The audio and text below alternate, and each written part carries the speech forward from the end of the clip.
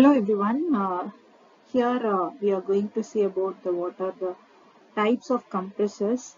So, we have to know about what is compressor and what are the types of compressors and what are the classifications which are available in the compressors. So we are going to discuss in this topic.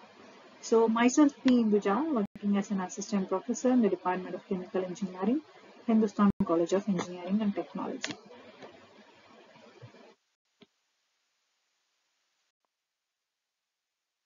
Yes, so here of the table of content we are going to discuss about today, and one is introduction and why we need the compressors and what are the types of compressors and what are the classifications of compressors and what is the working principles of compressor and what are the applications and what are the advantage and disadvantage. So we are going to discuss these topics today. Yeah, so we are going to see what is compressor, and before going to know the working and advantage and disadvantage, we should know about what is compressor. So compressors are mechanical device that compresses gases. So here may be of reciprocating type or turbo type. So reciprocating type compressors are used for developing high pressure ratios, and whereas turbo type compressors are preferred for high volumetric ratio. So the general energy equations are applicable for both the type for reciprocating or either turbo type. So here it is widely used in industries and has various applications in the compressor. So we are going to discuss about that. Yeah. So how they are different from pumps. So how the compressors are different from pumps, we have to know. So the major difference is compressors handles the gases and pumps handles the liquids. So most of the compressors which handles gases and pumps which that handles the liquid types. So as gases are compressible, the compressor also reduces the volume of gas, and liquids are relatively incompressible. So it is used in the pump. Yeah, coming to why we need the compressor. So compressor is a main role for many of the industry. It is used everyday uses such as in air conditioners like car and in home. We are using the compressor, and second is home and industrial refrigeration. Even in refrigeration we are using the compressor, and hydraulic compressor for industrial machines and air compressors for industrial manufacturing. So here are the classifications of compressor. So there is different classifications of compressor. We can see the one is positive displacement and dynamic compressor. So the positive displacement is huge while comparing dynamic. So in dynamic compressor you can see the centrifugal and axial compressor. So both are mixed. If it is mixed, then it is known as a mixed compressor. So while coming to positive displacement compressor, we can see the rotary and reciprocating. So rotary type compressors have different classification and reciprocating have different classification. So coming to reciprocating, you can see the diaphragm and double acting and single acting compressor. And for rotary compressor, you can see the lobe, screw, liquid ring and scroll and beam. So these are the classifications of compressors. So the positive displacement compressor. So positive displacement compressors are operating by forcing a fixed volume of fluid from the inlet pressure section of the compressor into the discharge zone of the compressor. So in positive displacement, we are fixing the fixed volume. So the volume will not be changed here for the inlet pressures from the inlet pressure section of the compressor, which is the discharge zone of the which is coming to the into the discharge of the zone of the compressor. So you can see the diagram, that is a single action positive displacement pump. So here you can see the piston. So the piston is moving towards the cylinder, and the piston is expanding and compressing here. So while compressing, you can see the volume changes and also the pressure changes. So this is known as a positive displacement compressor. The reciprocating compressors are also known as the mechanical piston type. So three types are mechanical piston types are there. One is single acting, double acting, and diaphragm type. So next one is single acting compressor. Single acting compressor is consists of a single cylinder which only takes in and discharge fluid at one end. So you can see the fluid is discharging in one end to another end. So there will be a only one cylinder. So here also cylindrical piston method. So there is a piston and piston moves towards upward, that is compression. So here no expansion is there. So while compressing, that fluid is discharged towards one end. So here is the double acting compressor.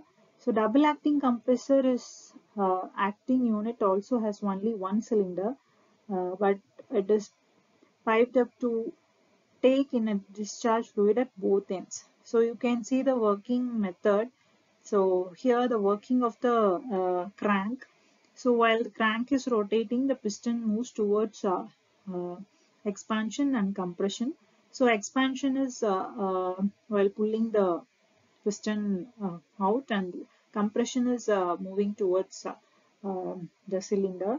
So there is a discharge pipe and there is a suction valve and delivery valve. So here the suction valve and delivery valve, which shows the pistons moves towards both the directions, and you can see the both the end it is rotating, that is double acting reciprocating pump.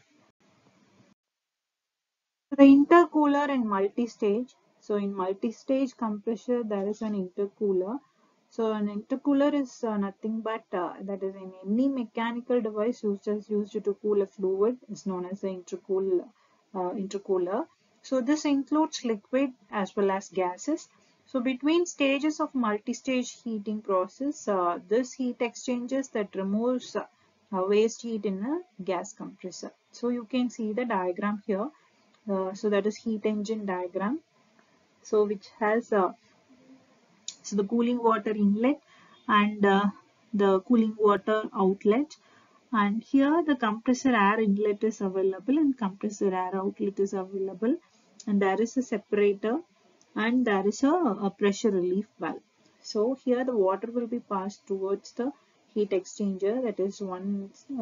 So one is shell type, another one is tube type. So from that, this intercooler is used to cool a fluid. So here it is used to cool a fluid in a heat exchanger. So the next one is diaphragm type. So the diaphragm type compressor is a variant of the classic reciprocating compressor. The compression of gas occurs by means of the flexible membrane, so instead of intake element. So here you can see the diagram for the diaphragm type. And working for diaphragm type, you can see here. So the inlet of so blue color shows the water and heat shows the red color, and there is a inlet and outlet part, and the working for this diaphragm type you can see in this diagram. Yeah, so next one is the working of heat engine. So you can see the how engine is working. So there is an inlet, so that is intake first stage. You can see the compressor here, that is you can see the piston also. So when the piston moves towards upward, it is known as the compression, and when the piston moves towards downwards, it is known as the expansion. So when the piston moves toward downwards, the intake is taken, and second part is the compression. So while compressing, that the piston moves towards upward, and while compressing the piston, so the third part after the compression you can get the combustion, and finally the exhaust. So exhaust is released in the another valve. These are the working principles of working substances of compression for diaphragm type and heat engine type. So the advantage, the four advantage I have given here.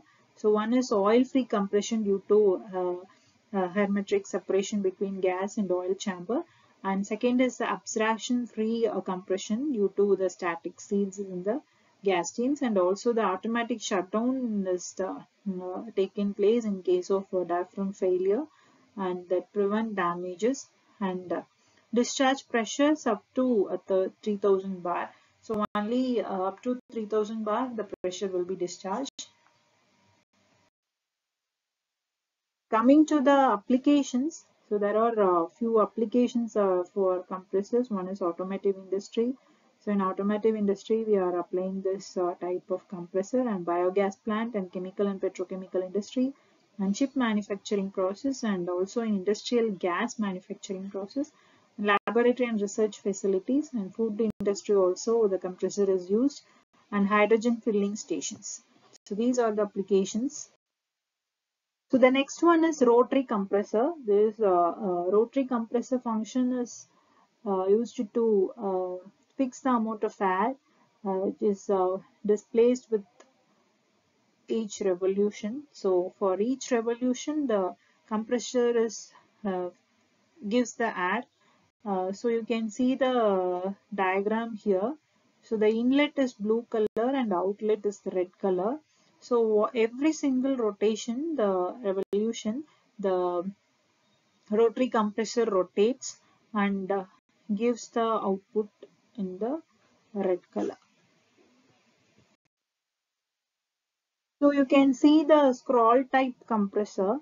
So at next slide we will discuss the working principle. So you can see the scroll type, that is rotational type, you can see in the diagram. So this types of compressor is reverse, which operating in a reverse form, and it is also known as scroll expander, and can be used to generate mechanical work from the expansions of fluid and air also for gas.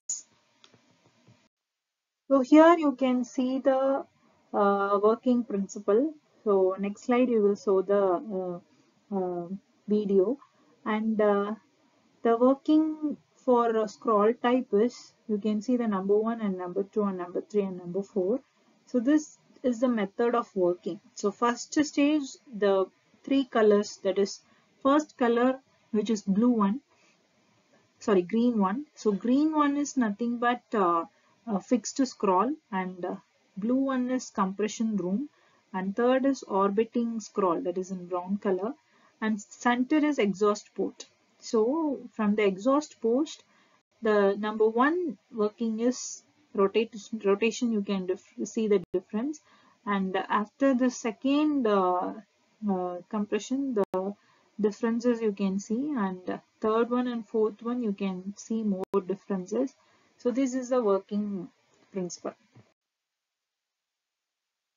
Yeah, so you can see the working model, that is an animated type. So you can see the different scrolling process, that is scroll type compressors that operating in a reverse, which is known as the scroll expander. So you can see in the diagram. So coming to advantage for the scroll type compressors. So in the absence of pistons for gas compression, which enables scroll compressors to reach 100% volumetric efficiency and leading to reduce the energy cost. So here in scroll type, we will not get any cylindrical pistons. So that the compression will reach at 100% efficiency, and which also reduces the energy cost. So in re-expansion losses also happen, that is typical features of piston stroke encountered in reciprocating models are eliminated. So here the piston stroke encountered or eliminated, that is in reciprocating model, and in addition also the losses are eliminated, like that is valves or ports, these are all eliminated in the scroll type compressors.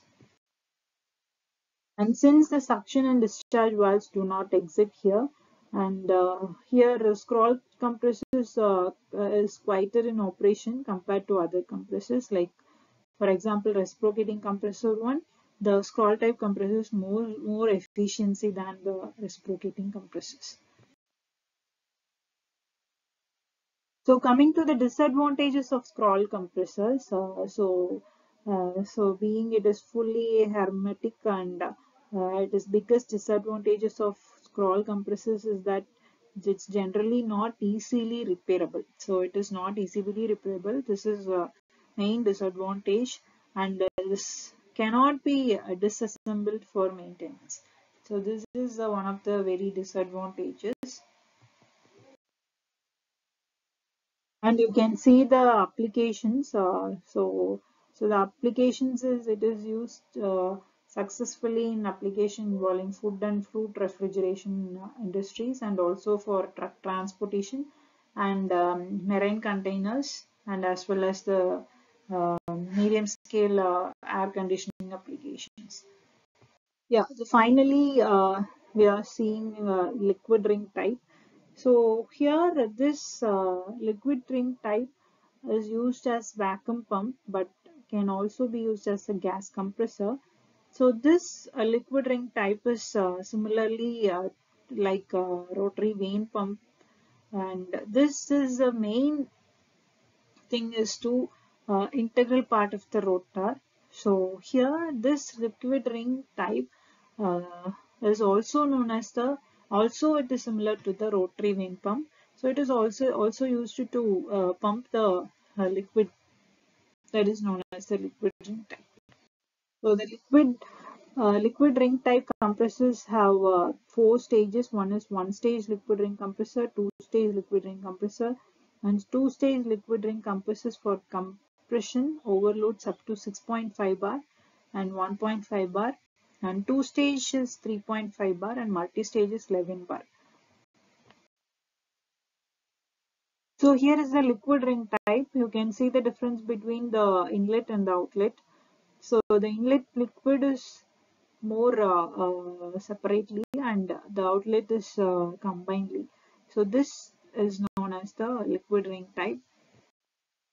So the advantage is almost all gases and vapors are compressed, even those containing dust and liquid, and there is only a very slight rises in the temperature of the gases in the liquid ring type, and there is a high level of reliability in services with a minimum of maintenance required. So these are the advantages of the liquid ring type. And so this includes breathing air when gas boosting and recovery, and explosive gas boosting and chemical process. These are the applications for the liquid ring type. Yeah. So coming to this end of the session, we are I hope the what is compressor and what are the types of compressors. Thank you.